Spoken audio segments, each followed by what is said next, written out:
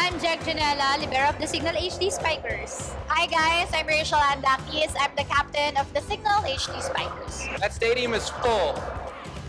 Why is that stadium so full? Because top teams are playing their heart out for the semifinal slot. Everyone wants to know who will make it to the semifinals. And volleyball here in the Philippines is really, really big.